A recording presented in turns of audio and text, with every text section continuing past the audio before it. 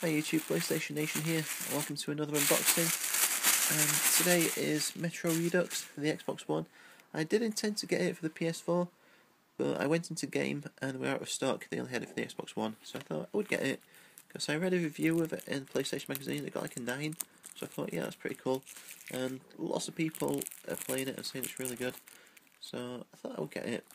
I played Metro 2033 on Xbox 360, and I wasn't impressed. It just looked really dull and boring, and it had bad weapons.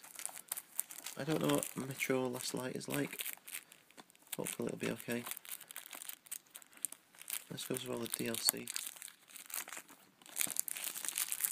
But it just seems very kind of old-fashioned.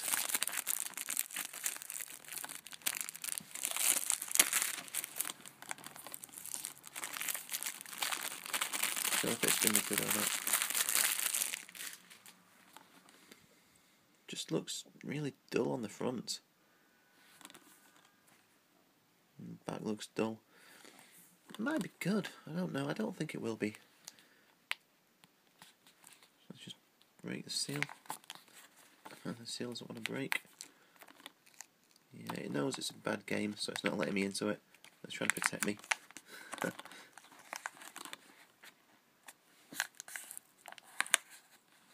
Well, it really doesn't want to come open.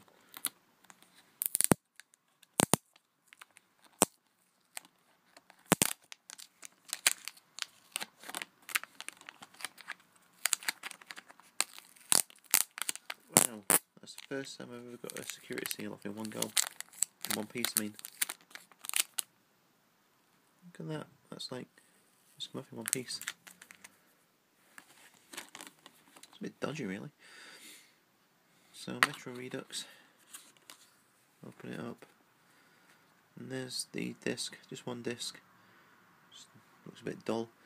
And there's an advert for Metro 2030. Is that a board game?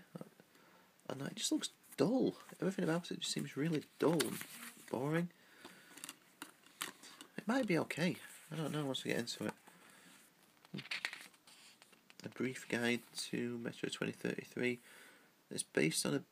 Oh my god, they're based on books. This game is so dull. Okay, so that's my unboxing of Metro Redux. Thank you very much for watching. Comment, like, subscribe, and don't get too bored. Thank you. Bye.